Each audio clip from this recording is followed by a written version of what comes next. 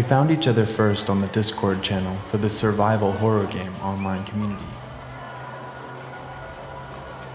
We all loved each other very much. It was pure, immaculate teamwork, so convincing that we knew our sovereignty was just a step away. And we knew that if we channeled the same energy into building a cloud country, we could live together happily ever after.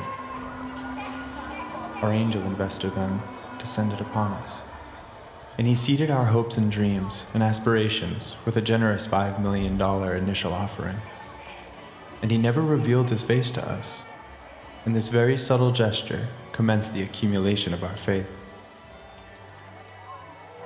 And when the whole world was falling apart, we found our own enclaves across the internet, and with our own laws, rules, economic model, decision-making processes, we acquired our own data infrastructure. One share, one vote. Words between us were just boundaries, because we all spoke the same language, even if our syntaxes were worlds and eras apart. And we made our own currency. We launched a society funded by subscription and seniorage. And this is the first time I truly loved my neighbors. And our cloud sovereignty was itching to come down to earth. For we weren't content with the nomadic lifestyle of early 21st century. We wanted to be together, in the flesh. So we set off for unexplored territories, for the promised land, promised to us by our anonymous angel investor. We are here with a token of friendship, we said to those who tended the land and spoke the strange local language. We're here to generate more jobs. Let us run this place, same as we run our company. A society based on the principle of freedom. If you don't like it, you're free to leave. You don't have to take those jobs. Let us be part of the solution. We want to be part of the solution. Are you there? Are you there? Can you hear me? I'm here. Can you hear me? Yes. Yes, I can hear you. Can you hear me? Yes, I can. I was saying, last year, my skin used to get sticky and itchy when I touched another person, whenever I got too close. Now it feels like I'm covered in oil. They must have changed the settings of the dome. Yes, I can't remember the last time I felt anxious, but the area is so thin, it makes no difference. Maybe you become calmer if there is less air. Did they change the Admiror's column? Looks like he's standing on a higher column. Yeah, you can imagine them shouting more, higher when they raise the Admiral high up, almost reaching into space.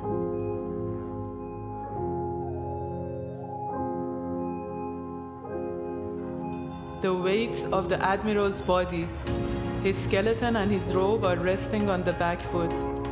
His hips are soft, his spine serpentine, and his calves beautiful. Columbus looks relaxed and pretty. And beneath him, land rises up in a tall column, and around the base, reliefs tell his story. So, the universal harmony of this body rests on the back foot. It is his right arm, the arm of truth and goodness. Single hand stretched out in solo prayer that is pointing into nothingness. And he's saying, "Come, my friends, 'tis not too late to seek a newer world. It may be that the gulfs will wash us down. It may be we shall touch the happy isles. Yet our purpose holds to sail beyond the sunset." It never pointed at anything when it was still in its original spot in Barcelona. I checked. It didn't point at the new world. What was the new world again in 1492? Do you want some water?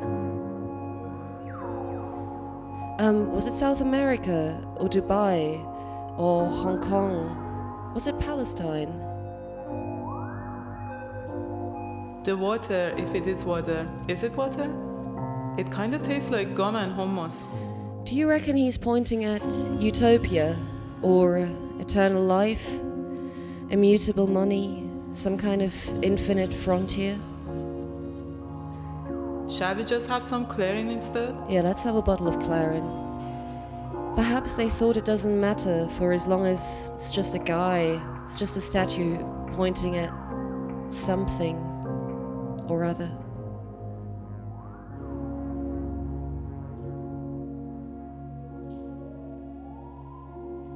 For as long as the Columbus statue stands tall and stable. Like the gorgeous, ethereal equilibrium of the market, the calm beauty of stability. That needs no external orientation through an ontological master. Only oriented by their moral compass. Only oriented by their theory of moral sentiments. I was reading this book on the origins of LARPing for this job interview I did in the Market LARP Quarter, and did you know that the liberals designed the first LARP? They LARPed sympathy with others people's misery.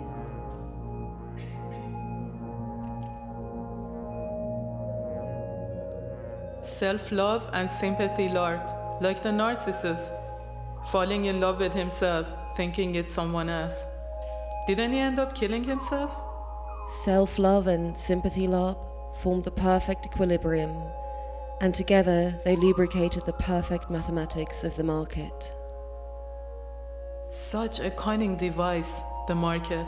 Bastards. Its fine measurements work because they tamed our immeasurable feelings. Everything in moderation. Cute. Really cute.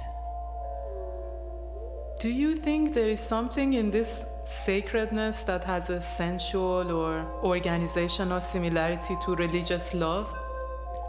You mean like the love the French felt for their nation state? Or the love of the crowds in Tahrir Square? Actually, have you been to the new development? I was there last week with one of the Eurasian tourist groups. They wanted to see the Pantheon, but the French one was under construction. The Hebron Memorial was shut again, so I showed them the old Seasteading Institute ruin. Doesn't matter either way, for as long as they can taste origins of something. A friend asked me last year sometime, I can't quite remember. They asked me what the first revolution was, and I said, it's the French one. Duh. Duh. Duh. Good evening. I would like to think about the timing of a revolution, or the seeds of a revolution, or the crops of a revolution for that matter. And we're going to start the story in 1790, when a ship sailed into the harbour of Le Cap, which is on the north coast of Haiti, or Saint Domingo, as it was then known. And the ship came bearing news of the storming of the Bastille in Paris, which is the starting point of the French Revolution, by many accounts. Saint Domingo was, at that point, the foundation of France's colonial empire, and the foremost wealth-producing colony of its time. As the news of the impending fall of the French monarchy spread through the population of Saint Domingo, allegiances and alignments started to shift as poor whites joined mulattoes, and mulattoes turned against blacks, and poor whites started to attack whites. And the governor and the French state tried to buy allegiances from the mulattoes. And it was in this vacuum that the black population found an opportunity to organize. So, from that perspective, the movement of the butterfly's wing that created the Haitian Revolution were the ideas of natural rights and equality and popular sovereignty of the French Revolution, manifesting in the storming of the Bastille. However, it can be argued that the seeds for this revolt were in fact not laid by France by Montesquieu and Rousseau, but 3 decades earlier by the one-handed orator, guerrilla leader, runaway slave, and voodoo priest François Macandal. Macandal was believed to have supernatural powers. He was a Muslim and from Senegal, and like the Prophet Muhammad, he was believed to be able to foresee the future. Some say he was immortal, and he had an in-depth knowledge of plants. In the 1740s and 50s, Macandal and his followers traveled from plantation to plantation, poisoning white slave owners and black slaves who sided with them. In 1758, Macondal was burned alive, a punishment for black magic and the destruction of property and property owners. But the ghost of Macondal would haunt the colonies in the years to come, and it would be his ghost guiding the black proletarians in 1791. In Haiti, in the lead up to the revolt, voodoo became the medium of conspiracy, as C.L.R. James writes in The Black Jacobins from 1963. On August 22nd, in the year 1791, a year after the ship came bearing news from the colonial heartland, slaves came together in a forest called Bois-Caïman. This ceremony was the signal that 12,000 slaves had been waiting for. That night they set off from the outskirts of Le Cap, setting fire to plantations, and those in towns would massacre the whites, and the ones on the plains would complete the destruction. Working and living together on large sugar factories had made the slaves the real modern proletarian subjects, more so than any other group. And the revolt was a thoroughly prepared and organized mass movement. 4 months into the insurrection, the revolutionary leaders, Louverture, François and Boisson, hit a dead end. They had made victories in the advanced north, but the west was still dominated by the counter-revolutionary reconciliation of mulattoes and whites. And they were running out of resources, and famine started to spread among the former slaves. So the revolutionary chiefs planned a betrayal. They drafted a letter to the French Assembly to make a peace treaty. C.L.R. James writes, the writer, knowing the temper of the colonists, had even taken the trouble to suggest to them exactly how the slaves were to be bluffed back into bondage. No imperialist of today with 300 years of traditional deception behind him could have garlanded his claws with fairer words. The restoration of the broken equilibrium.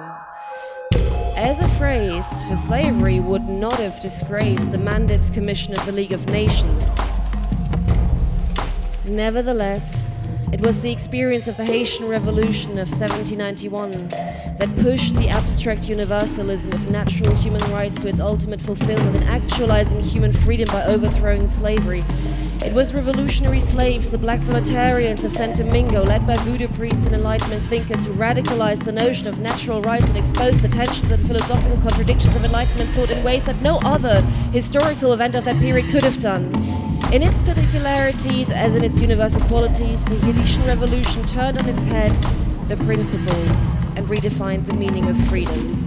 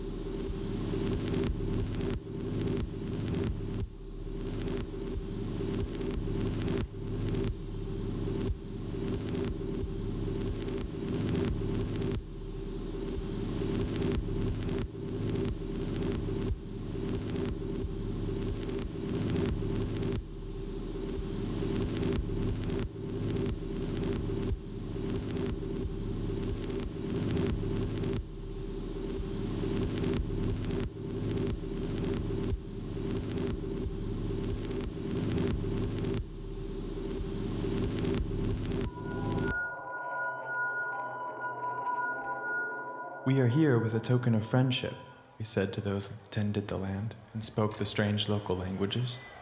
"We're here to generate more jobs." At first they did resist, but we found some common ground, and their government had already gone bankrupt.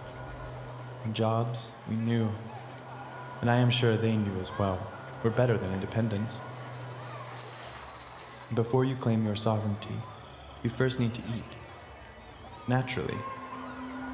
And so they gave in, at least some of them did, but sometimes it seemed as if not all of them were happy. First we were heartbroken by their unhappiness, then we became fearful of their unhappiness, and we started projecting onto their faces the possibility of vengeance. And from those facial projections, we generated facial recognition algorithms. Then checkpoints were installed. It was called the Red Shark Surveillance System. And the Red Shark allowed us to collect data, and catalog it, and categorize it. And we created a Facebook directory of the local population. One individual, one entry. And it became possible to know much about the lives of the local population, where they lived, what they ate, who they loved, and what they read. The guards and the police had access to this collection, as we did, the residents. It shielded us from all immediate threats. And, I must say, safety and defense became fun. It was important work, but it was easy to enjoy ourselves while keeping ourselves safe. Yellow for interrogation, red for annihilation. And the player would choose. As with every game, everyone's a player, and everyone's played with. Some more, some less. Some more, some less. Not everyone can be the main character. We live in a beautiful zone now. The smartest of cities, the cleanest of cities, the safest and securest of cities. We can devote our time to mapping our history and the history of those who came before us. We have even created a theme park to celebrate the great achievements, the sad losses, the ruins of heroism, and the deathbeds of true poets. We are protected from those locals who have still not accepted the new reality by the screens of the Red Shark. Only a bullet, a knife, a rifle, or a massive prison bank every now and then can break the suspension of disbelief. We keep developing more advanced bulletproof vests and upgraded checkpoints in the meantime. We keep struggling for freedom. We keep fighting for the sovereignty of our utopia. We keep thriving. We keep thriving. We keep thriving. Hey, are you still there? Yeah, I'm still here. Are you there? I'm here. Are you there? Yes, I'm here. I'm still here. I can hear you. They started running bingo nights again, but the prizes are same as last year. I think they must have asked people to return their prizes. Speaking of which, it's your birthday again. It's a balmy 25 degrees. Do you know it's always 25 degrees on your birthday? But that doesn't make it any less special. Aw, thank you. Tomorrow, would you like me to make you some meat for breakfast? You can choose between sausage and sausage meat. I can put it through the sausage maker for you, if you like. In classic Euro fashion, they took it from the Greeks. They took Columbus' stance from the Greeks. And they took the whole idea of the transcendent universal community from the Greeks when they were arguing, arting, killing their way through the French Revolution. They say it began the process of disenchantment, but I think the opposite is the case. I do think they lay the groundwork for a new enchantment. They created a social contract, a people of vitality, passion, organized like the Catholic Church because that was the organizational form they knew, I guess. Imagine, their social contract was their enchantment ritual, how they entered their make-believe world. So you sign the social contract, and then the game begins. Almost in a kind of transnational temporal metabolism. It was the suppressed voodoo practices that created spaces for the Haitian Revolution to happen. And those very spaces the French colonial government was suppressing pushed a revolution that would in turn spin the balls of the mother of all revolutions and infuse it with an urgency and bring forth the most radical, genuinely utopian energy to this space. You know, maybe he's not actually pointing forwards. Maybe he's pointing backwards. Maybe he's pointing to the edges of the enchanted ground. He goes like, within these bounds, the 20th century does not exist. Like those medieval LARPers in the States.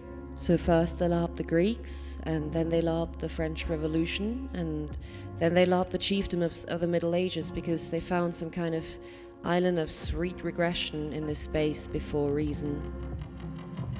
Like a projection of the not yet, from a mythical daydream of the past into the future. Look at little Tatlin's tower. Whenever the clouds turn rusty peach, it just looks like the sunsets of old again. Beautiful. So beautiful. Then they LARPed the Iranian Revolution. Then they LARPed the Chilean Revolution. Then they LARPed the Dubai Revolt. Then they LARPed the Iranian Revolution. Then they LARPed the Chilean Revolution. Then they LARPed the Dubai Revolt. Then they LARPed the Iranian Revolution. Then they LARPed the Chilean Revolution. Then they LARPed the Dubai Revolt. Then they LARPed the Iranian Revolution. So you draw on a repertoire of contention, some kind of prop store of revolutionary character masks.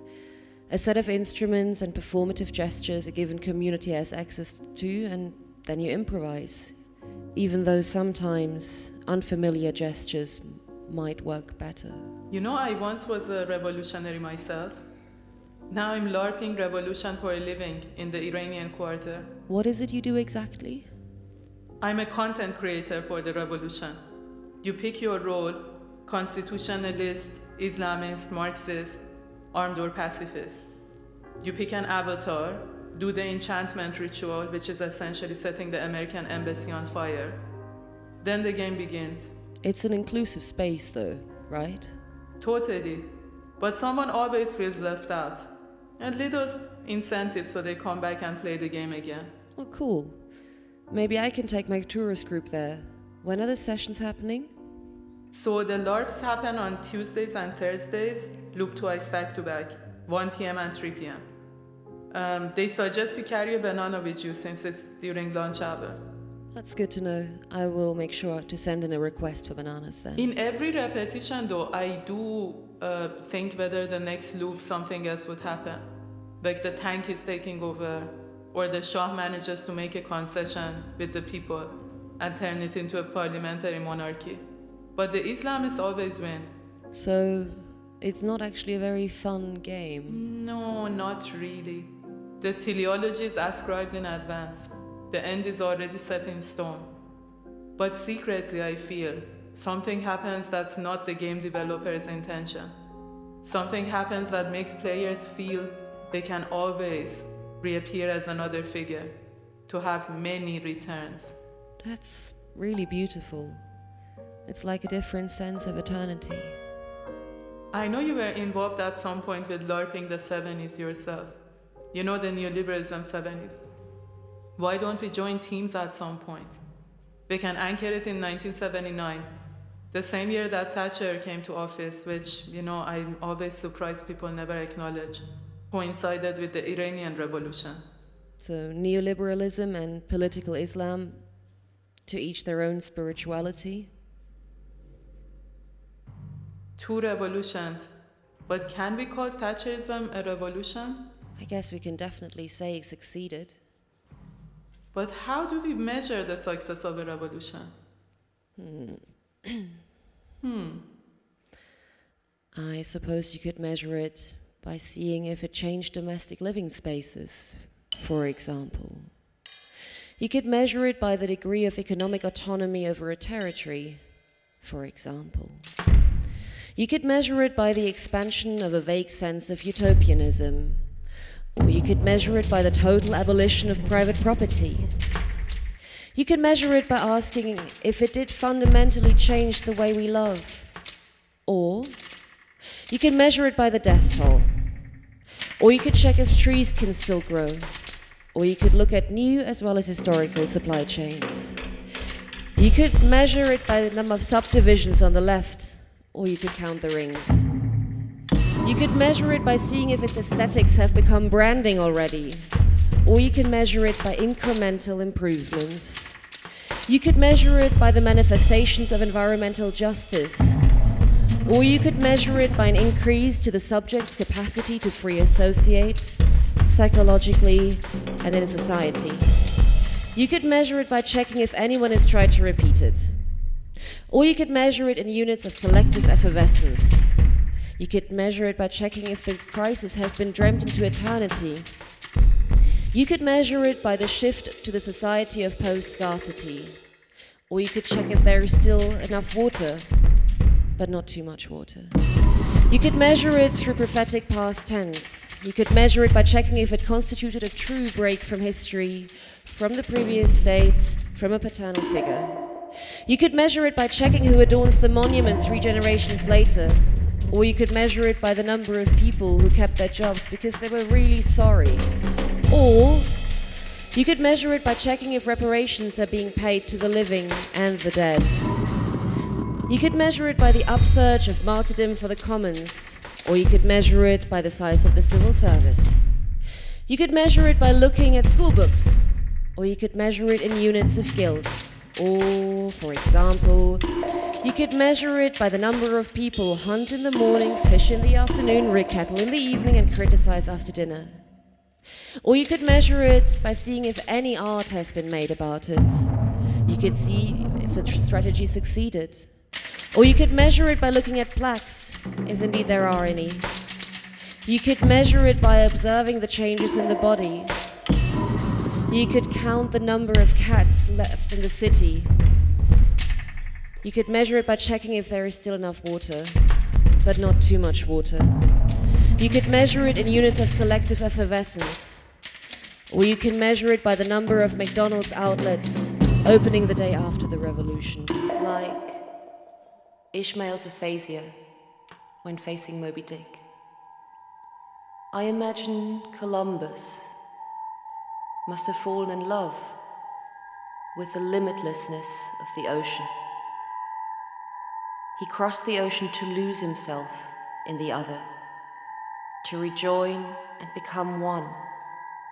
A conquest, perhaps not driven by a malign force, but by the simple power of love.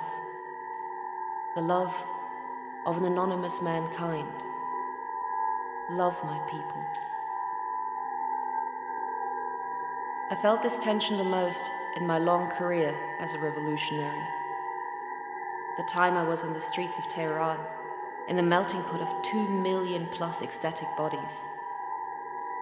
I can only describe the feeling as a mass reconciliation after a bitter breakup. All the guilt, the aggression, were lifted all of a sudden, and it felt like we could stay together forever. And once I thought, that is how I would like to spend the time that was given to me on this earth. When they lose their faces, when we start losing things, I can almost always tell we're losing it. What is this momentary, ecstatic, effervescent loss of self, of everything? The feeling you attributed to a religious life, a prolonged sensation that you can maintain simultaneously to critical reason. I am sorry it took me these 600 years to respond to you, but it definitely robbed me of sleep. I thought about it long and hard, and it made me form my thoughts around civilization and unhappiness. I would definitely credit you for that. I would like to credit you for that. Space that you created within me. This is not a feeling I've encountered before. Not as far as I can recall. This sense of unbounded eternity. It is just like this place. A theme park, a joyride of potential futures. The eternal return of the revolution in layers of once eternal futures, stacked above one another, bounded, safely constricted by water fountains, vending machines, and arcade machines. Hear me out. To keep sane, you need to be under the illusion that you're bounded by your skin. But it doesn't work like that. You're unbounded inside, deep into the black hole that knows no time. But the illusion of this skin boundary is broken when in love, turning one with the lover, with this theme park, with everything. If the theme park fell in love, would it become the world? Would it go back again to a time when I and you were one? It would become an ageless child. Losing our shell is reminiscent of a happier time. I myself am terrified of this feeling, and I am desirous of this feeling. I'd much rather be up there. Let him rejoice who breathes up there in the roseate light. I do wonder though, in these 600 years, have I been defensive in trying to analyze your feeling? In fact, I feel that's all I've been doing in these 600 years, analyzing your feeling.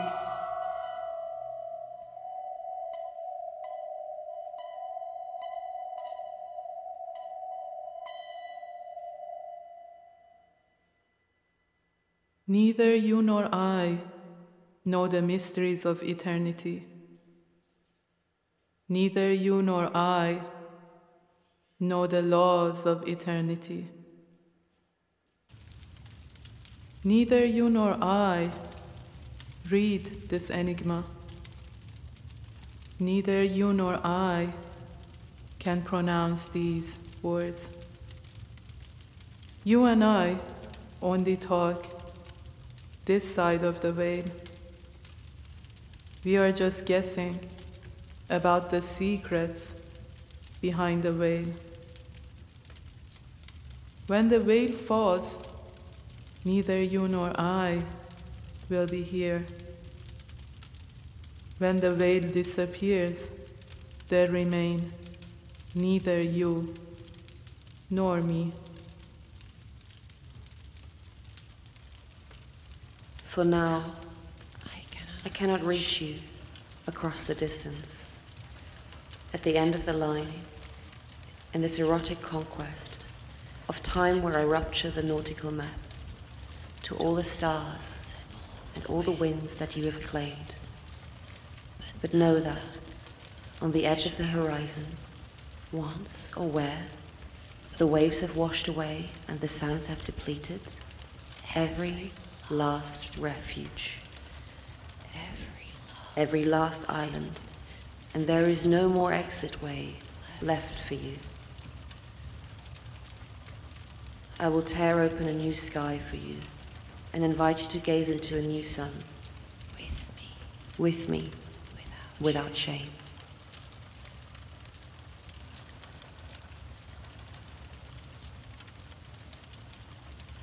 Neither you nor I know the mysteries of eternity. Neither you nor I know the laws neither of eternity. Where Neither you nor I cannot reach you read this enigma. across the distance. Neither you nor At the end of the I line, know eternity. these These erotic words, conclave. secret. You and I Waves where I only rupture talk the nautical map. this side of the way. Waves to all the stars. We are just guessing and all the winds. about the secrets, Where doors, waves behind the waves way. I When the wave falls, But know that neither you nor I. When the veil disappears, to all secret remains guessing. It reads neither secret nor guessing. every last Neither you nor I guessing secret. No I will tear open secret. neither Neither you may eternity secret. to all I neither you nor I distant waves yes secret.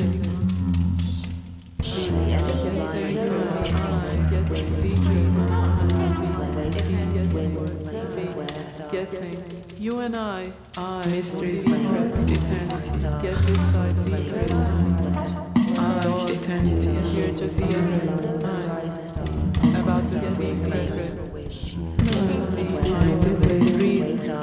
you could measure it through when prophetic the waves milestones. You could measure it by the time of the mission with present You could measure it by observing the changes in the body. You could measure it by asking, did it fundamentally change the way we love? You can check if trees can still grow. You can see if there is still movement left in the oceans. You can see if there are any songs written about it.